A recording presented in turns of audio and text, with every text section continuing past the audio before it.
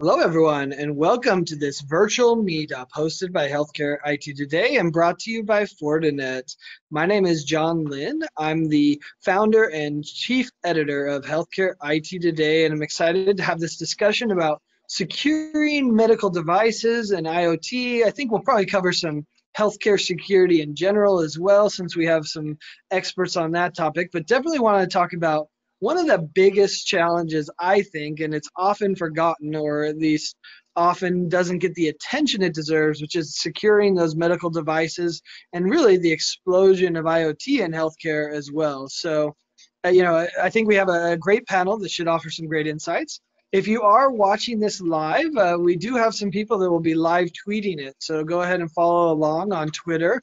Probably most of them will be using the hashtag HITSM. You can certainly check out the Fortinet Health account, and also HCIT Today is the Healthcare IT Today account. Follow along, live tweet yourself. If you have any questions and you're watching live, there is a place in the GoToWebinar control panel where you can submit your questions, and we'll do our best to ask any of the questions that you have and incorporate that into the discussion that we have today. All right, I think that's enough logistics. Let's introduce our panelists, and we'll ask each of our panelists to introduce themselves.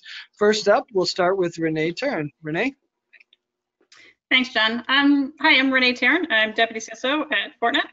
I've been with Fortinet now for about 3 years, focusing on our internal security, our product security, and our policy and compliance. Prior to joining Fortinet, I spent over 20 plus years in the US government, with my last assignment being the director of the NSA Cyber Task Force. Wow, I think you've got some stories there, probably half of which you can't share, but. I could, but I'd end up in an orange jumpsuit. That's fair, but no, it's great to have your experience and insights to be able to share with our audience today. All right, next up is Michael Archuleta. Michael, you want to introduce yourself? And sorry we can't have you on camera, but we couldn't afford your fee, to have his beautiful face. No, just kidding. Michael, go ahead. Well, guys, thank you very much. It's always an honor to be here with everyone. So my name is Michael Archuleta. I'm the Chief Information Officer for Mount San Rafael Hospital, part of the BridgeCare Health Network. My overall focus has really been focusing on digital transformation, truly the acceleration of digital transformation in the healthcare sector, really being a liaison to really moving technology as a strong component and really utilizing IT as a core component to the overall organizational strategy. I think at times, technology has been one of those items that we've been behind the curve in the healthcare industry, and we definitely want to move it. We want to utilize tech as an actual tool to improve better outcomes. And it has really been an honor doing what we've done on a digital transformation standpoint moving forward, and we're continuing to do some good things. Thank you. Awesome. Great to have you here, Michael, and looking forward to having your firsthand expertise from the front lines. So let's start this off, really, I always think we have to address the elephant in the room, at least in the current environment. So let's talk a little bit of COVID-19 and how has COVID-19 impacted healthcare security? Renee, you want to start, and then Michael? Yeah, absolutely. So a lot of organizations, we're faced with some of the challenges of having to do remote telemedicine.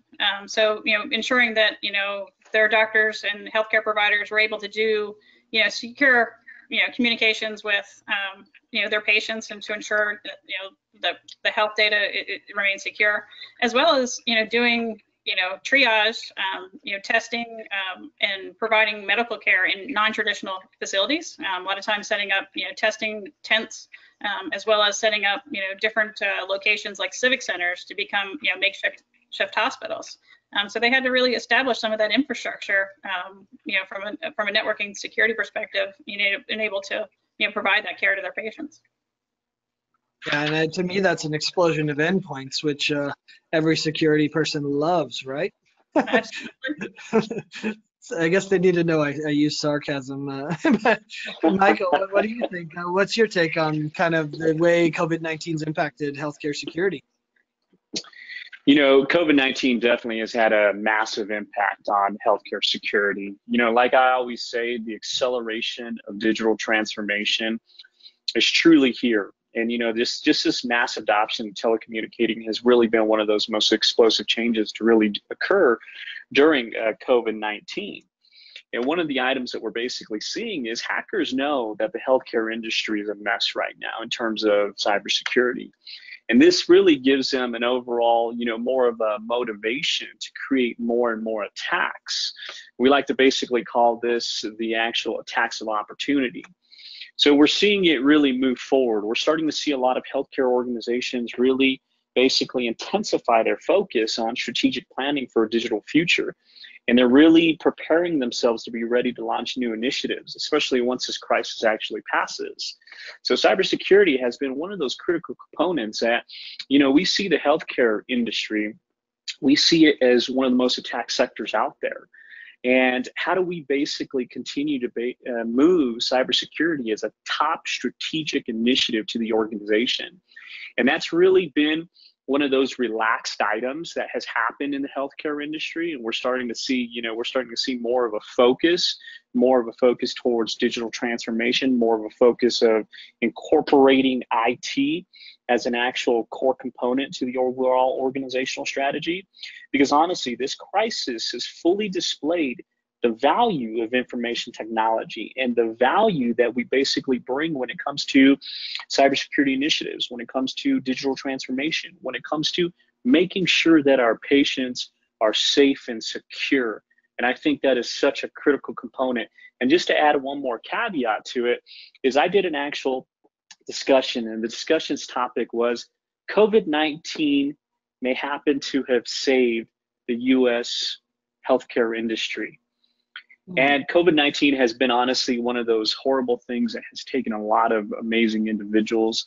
I really wish it would have never happened, but you are truly seeing the actual acceleration of digital transformation. Who started the acceleration of digital transformation? Was it the CIO? No, it was COVID-19.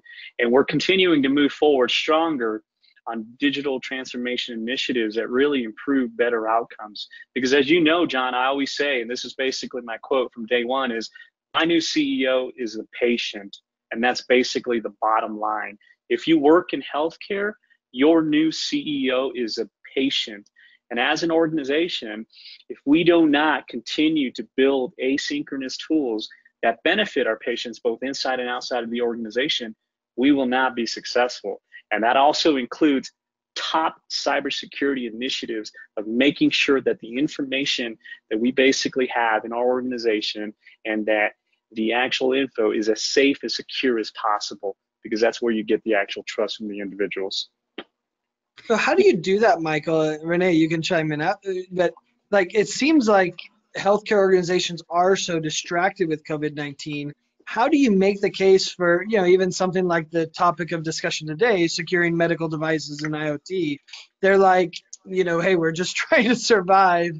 Why are we talking about that? How do you approach that, Michael? And then Renee, I see you had something to say.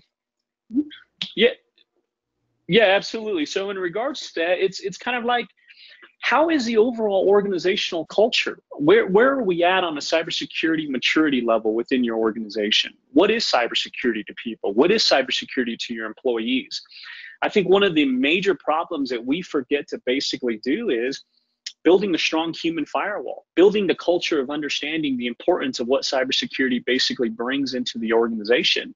Speaking with the board of directors and looking at, okay, let's look at what happens on a financial level if there's a cybersecurity breach. What happens on an operational level if there's a cybersecurity breach? And what happens on a reputational level if there is a cybersecurity breach? These are major problems. And again, if you looked at last year's numbers, 91% of all targeted ransomware attacks were coming through a phishing email targeting who? Your employees. Because again, the attacks of opportunity come into place where these individuals understand that cybersecurity culture, cybersecurity awareness isn't so strongly built into healthcare organizations.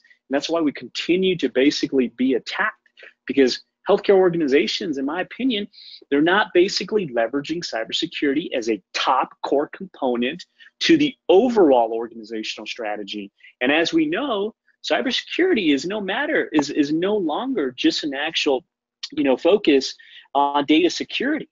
It's a matter of life and death.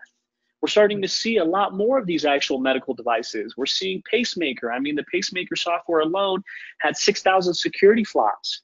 These are issues, ladies and gentlemen. And honestly, on a standpoint of finances, operations, and reputational level, and really showing the actual value and the return of investment truly back to the organization of what cybersecurity basically brings, you start developing an actual culture, an understanding, an awareness, building that strong human firewall. That's when things truly change. And that's what really needs to happen. And when you don't, you lose patients' trust. Go ahead, Renee. Yeah, and I agree with Michael. I mean, first and foremost, something that, he stated earlier is, the increase in threats. I can tell you from our FortiGuard Labs perspective, since the COVID-19 started, we've seen more hacker groups and individuals become active, groups and actors that haven't been active in months, even years, but have decided to get back into the game because, again, it is a target of opportunity. And additionally, even within the healthcare, definitely seeing increases in ransomware attempts, as well as password spraying attacks. Again, trying to gain access to, username and credentials. Because if you think about it, what's on those networks? Sensitive personal information, PII information. And again, I mean, that's very advantageous for, an adversary.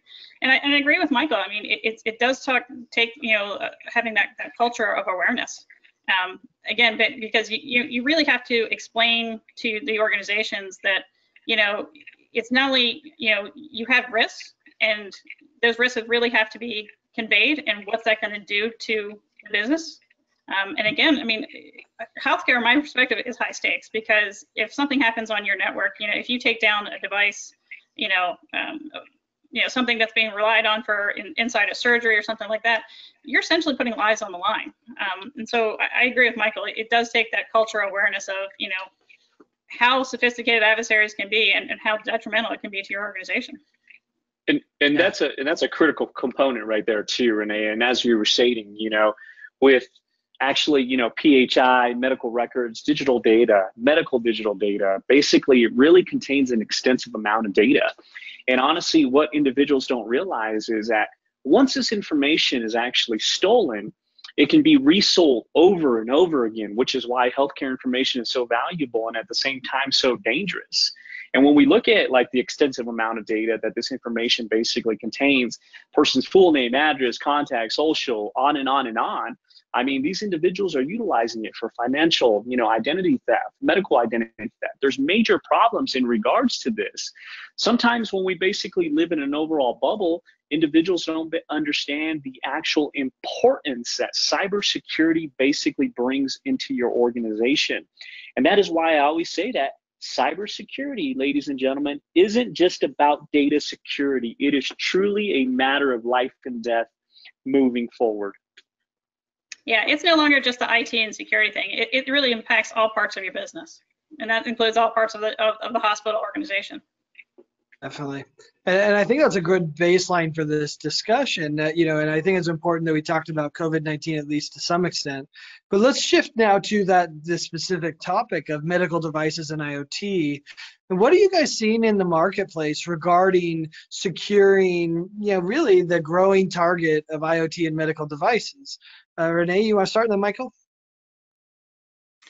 Yeah, I mean, more attention's being brought to the issue, but traditionally, IoT medical devices, I mean, they weren't necessarily built with security in mind. They're headless devices. A lot of them can't protect against vulnerabilities. So that kind of makes it a challenge, because again, they weren't certified. Security wasn't their number one priority. But I think as more and more, people come to mind, I think it's starting to become more awareness, and that's going to be the biggest driver for forcing change within the industry with these medical devices. Because again, forcing that change and to ensure that the security is not an afterthought, I think is where it's going to really drive the market. But Michael, what's your perspective? I mean, you're the procurer of these type of devices, so what's your take on what you're seeing in availability of security of these devices? Yeah, absolutely. So in regards to our overall organization, I mean, we put cybersecurity as an actual core component to the entire organizational strategy. Medical devices are really one of those items, in my opinion, that have really been left out of the overall equation. But again, medical devices are one of those items that contain a lot of risks associated with it. You know, today 16, and I'm gonna get a little into percentages, so I apologize. But today 16% of imaging systems are at a 51% risk of getting hacked. And there is a 26% chance that 14% of patient monitoring tools will get attacked, and that 27% of medical devices are still running Windows XP or decommissioned versions of Linux OS. And the number of stolen medical device records has really increased by 65%, meaning it's impacting 40 million American lives moving forward. This is an actual problem. And again, you know, healthcare IT at time, you know, struggle to secure the Internet of Things devices, especially during COVID-19. And I always like to say is, what is your overall Hawkeye view strategy within your organizations? Because that is such a critical component of validating the actual medical devices on your actual network. Currently determining how many devices do I have? What specific operating systems are they utilizing? What type of firmware are they basically being placed on? A lot of organizations aren't really focusing on those Internet of Things applications that really give you that overall 360 view of determining what is in your environment. And that is such a critical component, because I've seen this. I've seen where, you know, these specific applications go out, they look at your entire network, they're finding devices, medical devices, that some individuals have never known that they basically exist. And again, we're seeing them still with Windows XP embedded. That is a major, major problem. And that becomes an issue because, again, it is really a matter of life and death. And if we even look at the pacemaker software alone, which is an implantable medical device, you see 6,000 security flaws associated with it. That is a problem. And I looked at last year's numbers too, and this year's numbers, and they stated, I think it was like 83% of FDA medical device companies basically are aware that they have an actual cybersecurity problem. This is becoming a major problem moving forward, and we really need to change this overall aspect. Yeah, and I think a lot of the challenges is that, you know, in some organizations, you know, a lot of these devices, I don't know how that is in your organization, but, you know, talking to, you know, some of my peers in the healthcare, their concern is that a lot of times they don't even have insight to these devices because they're not managed by their organization. They're managed by the biomedical organization or someone else within the hospital, and not the traditional IT and security staff. So a lot of times they don't necessarily even know that some of these devices are coming onto their networks. You know, Renee, you really have a great point, because it's unbelievable who biomed actually answers to in some healthcare organizations. I mean, it's literally blown my mind. And of course, we've changed that overall structure. But biomed, for some odd reason, has always reported to the facilities director, which in my opinion really doesn't make sense, because again, you know, do you truly know how many specific devices you have on your network? Do you have risk management associated with this? Are you basically looking at third-party vendor risk management policies? Are you looking at vendor contracts? Are you validating that there's been patch management associated with those devices? I mean, there's a lot of different initiatives that aren't basically happening because the structure of report is not proper. So again, ladies and gentlemen, if you could take something back, really get with the overall team and really kind of determine, you know, who does biomed basically answer to? Biomed needs to answer to IT, cybersecurity, policy and procedure department moving forward, because that allows us to have more of that 360 view, allows us to incorporate the strong cybersecurity initiatives to really determine what is actually on your network moving forward. I think that's some great points, and you know, maybe that's the next question I think is interesting is, what should organizations do about this? You know, I think we've described the problem pretty well. In fact, I remember going to a certificate, security certificate conference of sorts, and they were talking about med devices and how the processing power on these med devices could barely process a certificate, which, I'm just helping that, to understand these are the challenges a med device company faces as they try to make it smaller, more compact, more efficient, less expensive, et cetera. So they haven't baked in the security. I think they're doing better. And now that, there was some really interesting talk about how do they even do end-to-end encryption on a medical device, for example.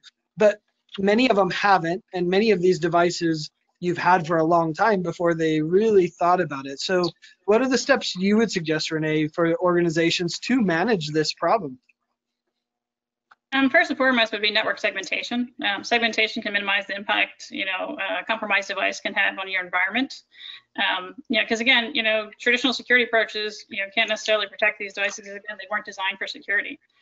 However, segmentation enables an organization to institute, checks and policies at various points of, of a network to control users' applications and data flow. And it gives the organizations the ability to identify and isolate a potentially compromised device before it can, do damage or spread to other segments of the network. Is there a reason people aren't doing network segmentation? Because it seems like the obvious answer. Is it just a matter of resources? Is it a matter of understanding? A lot of times it takes, understanding, the network traffic and how the data flows within your organization and who needs access to it. And so sometimes it really does take some planning, but technically it's very easy to do. But again, I think sometimes it's organizational, cultural. Sometimes it presents challenges with it. Yeah. How about you, Michael? What are you doing to address this problem in your organization from a practical standpoint? Yeah, absolutely. So network segmentation, as Renee stated, is such a critical component moving forward. And one of those items too that we've been doing is really pressure, throwing a lot of pressure on the manufacturer to truly remediate known vulnerability threats. And if not, basically come out with, we're going to cut the contract if the manufacturer does not meet their obligations, especially if written into third-party vendor risk management policies and vendor contracts, which again become an actual problem. And I've even seen organizations, honestly, when they're seeing a lot of Windows XP-based medical device OSs attached to them, trying to update those, to continue to try to do that, which at times can really validate an overall contract. But again, it also makes sure that that specific device is up to date moving forward.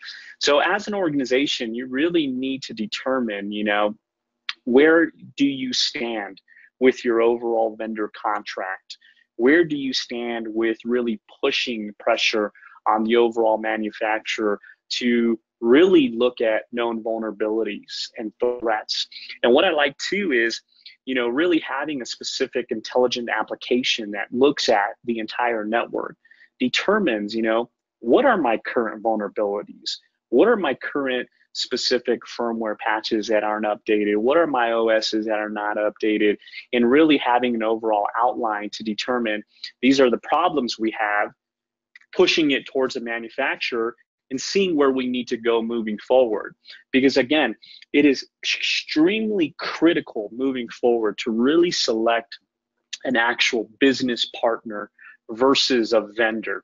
And that's always been my number one thing. I have fired, I have removed, and I have gotten rid of a lot of actual vendors within this organization. I have brought in business partners because at the end, I always say a business partner basically states, my success is your success and your success is our success. And the bottom line is too, is also to add another caveat to it is organizations really need to have an overall accurate number of the Internet of Things devices that are connected to their network, which again, really lead, as Renee stated, really leads to a more well-rounded understanding of the associated risks and really give your overall organization more of a wholesome perspective of the actual environment within their overall cybersecurity strategy. And I think this would honestly allow organizations to actively determine any openly exposed device, which would basically assist in plan development to ensure mitigation of the risk within the actual environment itself. So again, this really all incorporates into just one specific outline, which again is pressuring the manufacturer, determining the issues that are associated with those devices. And also a critical component there is making sure you have a hawk-eye view of your entire environment, which is extremely critical. Yeah, I mean, I agree. I was talking with some of our, our customers, and some of them, how they've had to overcome that is that they've actually inserted themselves in the procurement process. So now they are, when some of the PRs come through for equipment, they're asking for security reviews of the devices, because ultimately, if it's going to go attached to the network, they got to ensure that, if there are issues with the device, then they got to make sure that they put compensating controls around those devices to ensure that they don't impact the other parts of the network. And I agree with what Michael, what you said, that you've got to understand who and what is accessing your network. So that's where network access control, NAC technologies, really come into play to provide you that granular access control. It's for the integrated solutions in the architecture. So you can take your NAC settings and you can base them on roles, the type of device, the time of day, location, and other device attributes. So those are important things that you really need to be looking at, from a control perspective inside the network. Yeah, I think procurement's such a powerful idea and a powerful process that if you can get to that point. But I think your comments were interesting about, understanding what your network looks like and what devices are connected to it. Is that what, to use Michael's term, is that what Fortinet as a partner would suggest is a great first step if you haven't done that, is understanding your network? Is that, and how can you help facilitate that? What tools are available to do that? Yeah, I mean, definitely there's plenty of network mapping tools. We offer, solutions. We offer help in, with organizations to help them design and architect, solutions to protect their networks. But that's the first step. I mean, with any organization, you really need to have a detailed plan in place for what you want to do for your architecture. Because again, with hospitals, they're critical. You can't afford to have those be taking offline. So, and Michael, I'm sure you can attest to this. You make a change to a network and you take an operating room offline or something during a surgery. I mean, ultimately you're putting lives at stake. So you really have to have well thought out plans when you make your architectural changes.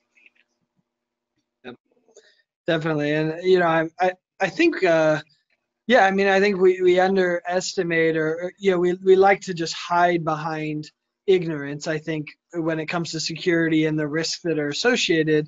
And I think that becomes a problem for organizations that do that. Go ahead, Michael. John, it really, as you stated, it's one of those words, and I'm hearing it constantly. Relaxed. HHS has relaxed enforcement activities. Cybersecurity items are basically relaxed. If we continue to be relaxed, that's going to be a major problem moving forward. And that is such an actual issue, because healthcare, again, the healthcare industry, which I'm massively passionate about, we basically look at other industries from natural gas, we look at the finance industries. These specific industries are several years more advanced when it comes to technology initiatives. But when you look at healthcare, we're behind the curves in regards to that. But we're doing the most important thing in the entire world, which is saving people's lives, creating better patient outcomes. So again, we as an actual industry need to be focusing and driving initiative, driving innovation, driving digital transformation, which is such a critical component. Because at the end of the day, I always say that hospitals, clinics are digital companies that happen to deliver healthcare services. And that is such a critical component. We as a healthcare industry need to start acting like a digital company. And digital companies basically understand that cybersecurity is a top organizational strategy. Digital transformation is a top organizational strategy. These specific items, incorporating IT to the core component of the organizational strategy, is going to take us to a much better place moving forward. And that is something we just truly need to see and need to continue to basically push, be an advocate towards, and really try to make strong digital transformation initiatives and changes within your actual organization itself.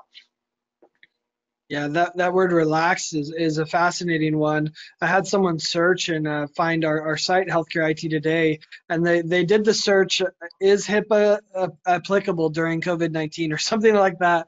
And you're like, okay, I think they got confused by the very narrow enforcement discretion, which was around telehealth and very specific telehealth uses and sharing data with public health authorities. It wasn't anything else. Like, all of HIPAA still applies. And let's be honest, I think once COVID-19 is over, the HIPAA enforcement discretion, if you want the relaxed rules, or at least relaxed enforcement, is going to go back as soon as COVID-19 is over, at least from the telemedicine perspective. So, yeah, I think that there is a bit of a mindset that people have been relaxing, and in some ways it made sense, right? Like, it made sense that we allowed telemedicine using FaceTime for a patient who's about to die to be able to talk to their family. I mean, those are sensible changes in enforcement discretions, but now we're in this new normal, this next normal, whatever you want to call it, that says, okay, well, these still apply.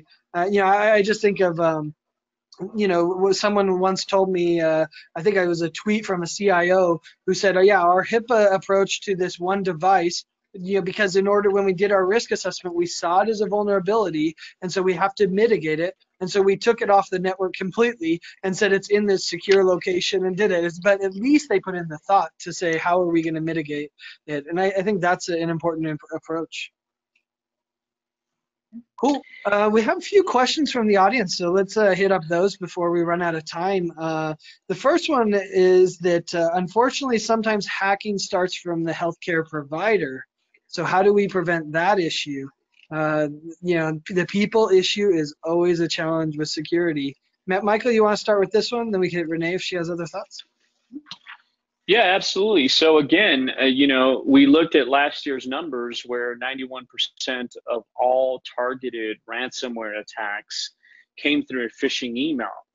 As an actual technologist and as actual business leader, at times we go to these actual events and these conferences and we hear where they always talk about technology, technology, technology, and then let's incorporate process, and then, hey, people are down here. We need to change that concept to people, process, then technology, focusing on the people element, because that is such a critical component. Because I always say, have you developed a strong human firewall? Building that overall culture of understanding is really going to take us to a much better place moving forward. Because again, human beings, we're very curious individuals. Physicians are very curious individuals. I mean, we created a program here at our facility called Clickers Anonymous, where we basically created an overall simulated phishing test sent out through the entire organization. These individuals clicking on it were basically part of a mandatory training program. Because again, individuals in healthcare, we work at a very high pace. Sometimes we're not paying attention. But again, the opportunities of attack, these hackers understand this. They understand these initiatives. And again, we as technology professionals have to think like hackers, and where do they basically target first? And that is your people. So again, changing it from technology process to people process, then technology, creating that strong human firewall, that strong cybersecurity culture initiative, which again will take your organization to a much better place moving forward. Yeah, and you probably deal with that, Renee. And I would also ask you to talk a little bit about. I know you guys have the Fortinet on Fortinet program, which probably addresses some of this as well. So maybe you can talk about your what you've done, and also a little bit about Fortinet on Fortinet. Yeah, absolutely. I mean, I agree with what Michael said. I often comment, you can patch servers, you can patch your technology, you can patch your firewalls, but at the end of the day, you can't patch the human. I asked, my HR said no. So it was frowned upon. And so you really need to, it's really about building that security of cultural awareness. So of course, we do our internal security awareness training, because you can have the best technology in the world, but at the end of the day, if it's not configured properly or someone bypasses your policies or your controls, you're susceptible to a compromise. So it's really important to educate all the way from your loading dock to your C-suite, the importance of what role they have in protecting your organization network and data. So security awareness is definitely important. And I like to try and take security awareness. Some people look at security awareness, it's one thing you do one time a year, and I check the compliance box and I'm done. It can't be a one and done anymore, because the threats are constantly evolving. The adversaries are constantly changing their techniques and tactics. So you really kind of can keep your organization, your personnel updated on some of these, novel techniques and tactics that are being used by the adversary. So you really need to have those continuous phishing campaigns to educate them on think before they clicked, and do security training that not only blends what they do at work but also at home. So a lot of times the stuff that I do at home is I try and do the security that educates them on what they can do to protect themselves at their home and families, because the idea is that you want your employees to feel like they should be protected anytime, anywhere they operate in the cyber world. And because security awareness, we've seen that's such an important, and even educating people on this remote working, a lot of doing. One of the things that we've done at Fortinet is we actually have opened up our training. We have network security expert training, levels 1 through 8. It's not only for IT and security professionals, but it's for everyone within your organization, and even your families can take that. And we have made that free to everyone now until the end of the year. Oh. So. Definitely believe in that security awareness approach. So back to your question on Fortinet. As a security company, we obviously use all of our products internally. So we leverage all of our solutions. What I liked about Fortinet when I came to Fortinet is how much our solutions, how much automation and integration is built into our solutions.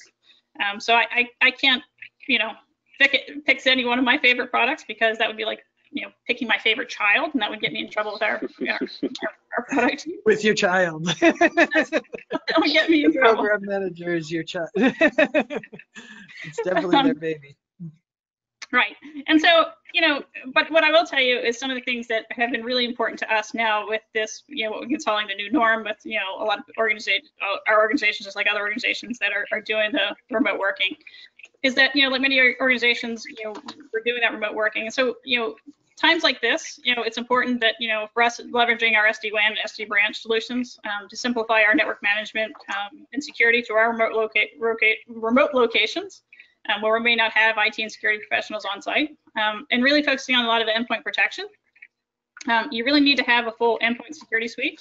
So we leverage obviously our FortiClient that offers antivirus, web filtering, application firewall and vulnerability scanning, as well as the SSL and IPsec VPN for secure encrypted remote communications into our corporate network, as well as our EDR solution, because that does real-time detection and remediation on our endpoints. Because again, oftentimes your endpoint is your first point of compromise. So you really want to be able to mitigate those threats on endpoints as quickly as possible before those threats can spread across your environment. And again, not everyone now has access to the help desk and the security team, because again, we're all working remotely. But again, having access to these automated solutions is really been key for us. Yeah. Well, in the last 5 minutes we have, I wanted to talk about kind of what you were just saying about remote work. I think we're also dealing with remote patients and remote devices, especially with the expansion of IoT. A lot of healthcare organizations are sending out devices to the patients, which I think presents, even more vulnerability of those devices and some responsibility for a healthcare organization to manage it. And some are done in-house. Some are, we've talked about the medical devices that are in-house, but let's talk about some of those IoT devices and, virtual care devices, maybe is what we'll call them these days. But, what are you seeing there, and what should be a healthcare organization's approach to securing the IoT that's starting to expand in healthcare? Renee, you want to start? Yeah. Again, your IoT devices, again, a lot of it goes back to having visibility to those devices, having network access control. ensuring that, you control what access they have on, you can identify those devices, profile them, and, understand what control that they have coming into your network. For the devices that, you have a hard time securing, you make sure that you segment them off the rest of the other parts of your network so those can minimize the impact if they are, compromised.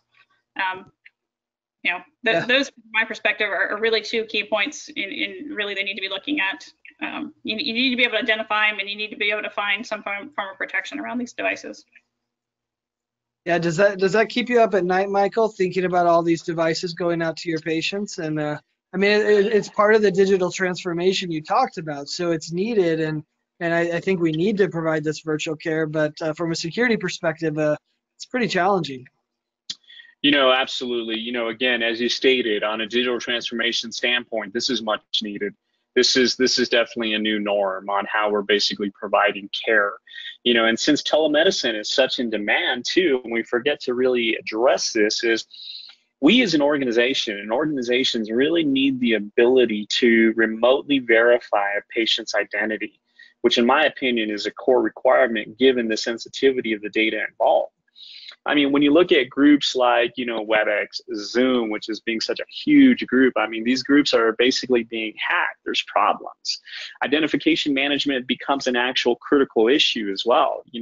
How are you validating that the person you are speaking to is the person that you are basically speaking to?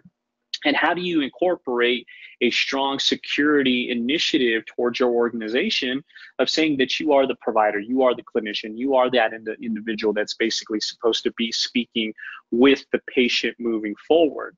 And again, when we look at different initiatives, especially as Renee stated, microsegmentation, really critical, looking at the overall environment within your organization, determining what specific devices are on there.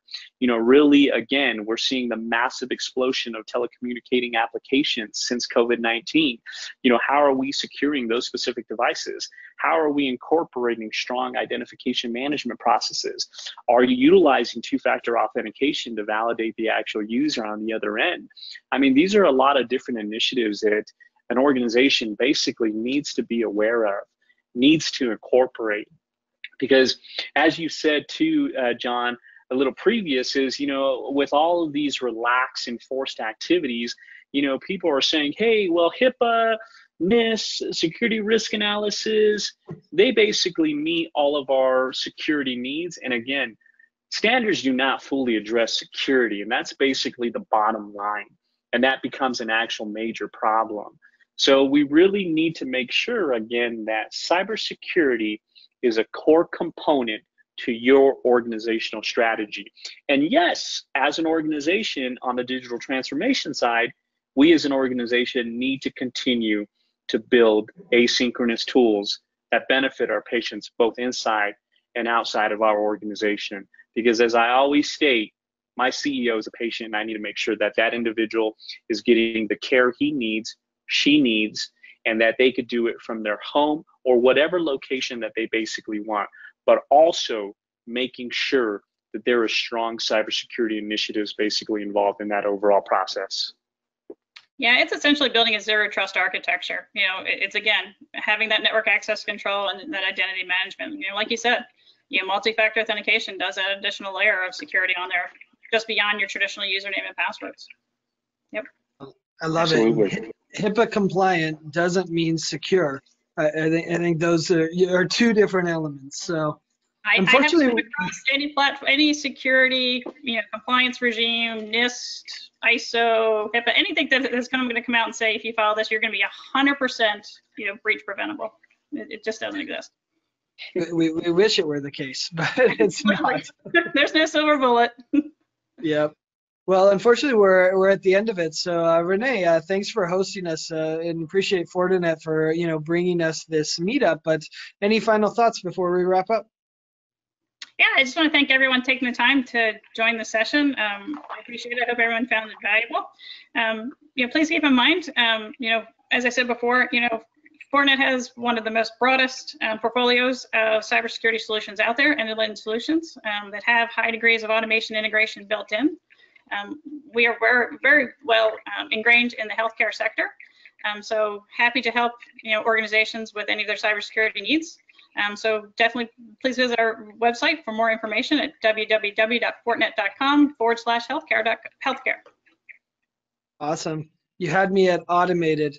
I think in COVID-19, we want as much automation as possible to deal with all the challenges we're facing personally and professionally. So thanks so much, Michael and Renee, for joining us. And thanks everyone for watching this. We will have a recorded version that we'll make available on healthcareittoday.com. So be sure to check that out.